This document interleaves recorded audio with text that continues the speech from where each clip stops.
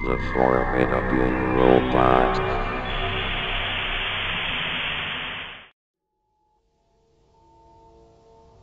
Newgrounds. The website I grew up on. The holy grail of 2000s edge. Back when I first started wandering on that website like a nomad, creation after creation, I was around 9 years old with unrestricted internet access. I was exposed to all sorts of screwed up content at the time, like that one Pico's school game. It was a leisurely kind of fucked up, however.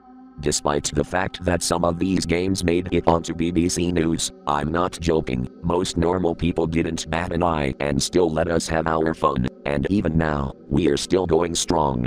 The website still has its fair share of rules though, even if people don't think so. There's this under-judgment system where brand new games and movies are marked by review so people can determine if they're good enough. Sometimes it's abused, sometimes it isn't.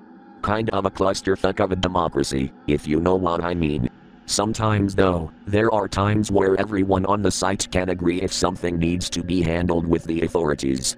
Hell, there was this one idiot who threatened to set his school on fire back in 2009, if I remember correctly.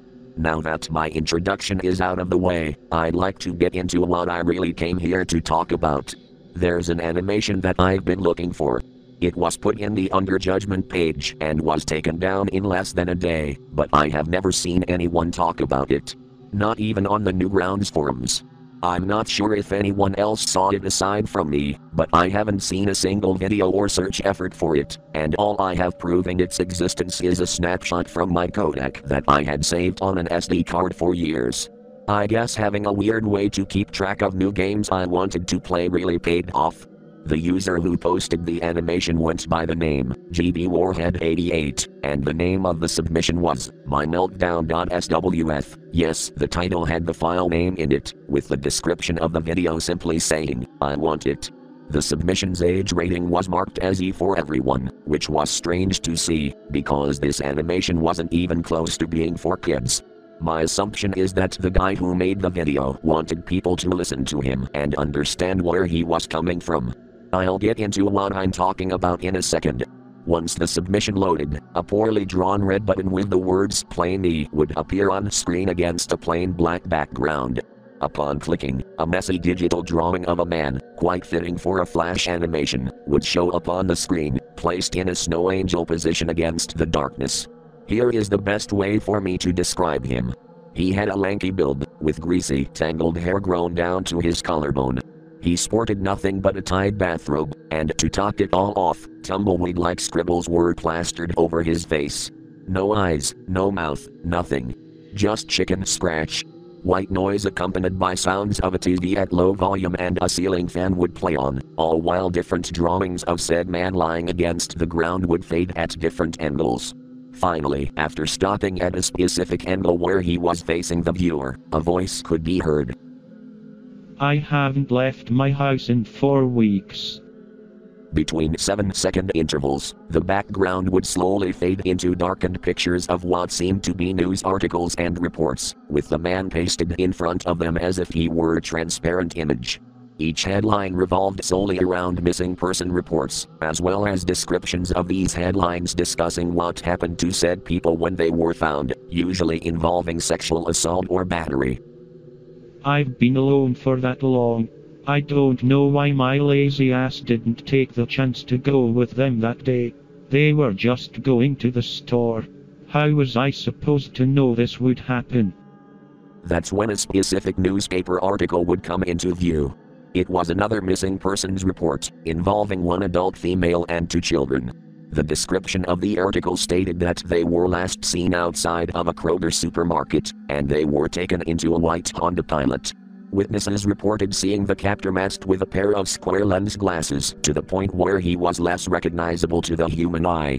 From what I have gathered in the video, they still haven't been found, as the report seemed fairly recent at the time. "I've been living off of ramen from my pantry for a few days. I was afraid of going out there and getting taken myself. I was. The scribbles began to engulf his face further, even overlaying his hair slightly. The news reports faded into the darkness in the background as the camera zoomed into his face every time he caught a breath to speak. Now, I want to be dragged out.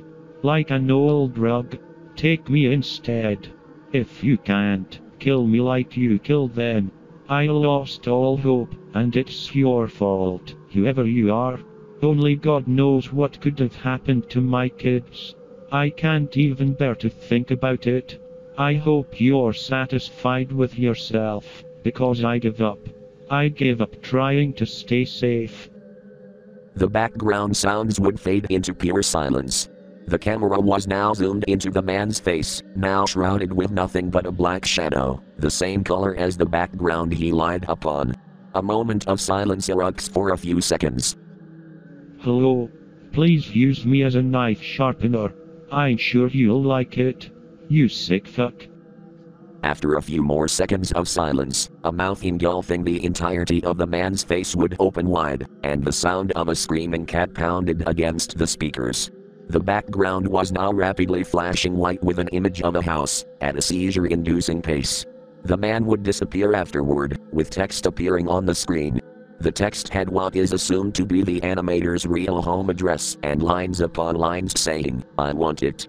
Sounds of ear-piercing buzzes, police sirens, and weird chiptune music with the same melody played repeatedly. Over and over. Looking back on this video, I realize what kind of torment was going on with the animator. His wife and kids seemed to be victims of human trafficking, and he was so distraught over what had happened that he snapped, eventually ending up wanting to face the same fate they had. Hence why he showed his address and picture of his own home at the end of the video. Searching for this animation now would bring you absolutely no luck. I don't know if the submission was taken down by someone marking it under review, or by the creator himself, as there isn't even a link leading to that usual tombstone page that deleted pages get on the site, strangely enough. If anyone manages to find this video, I implore you not to make it public. I'd much rather prefer if you informed me in the replies below with your contact information. If I am to post the video, I would rather me or you blur out this poor guy's house first. One last thing I wanted to spit out. To GB Warhead 88, whatever your name is, if you're still alive and reading this, I hope from the bottom of my heart that you've gotten the help you need, and I'm sorry about what happened with your loved ones. May they fly high.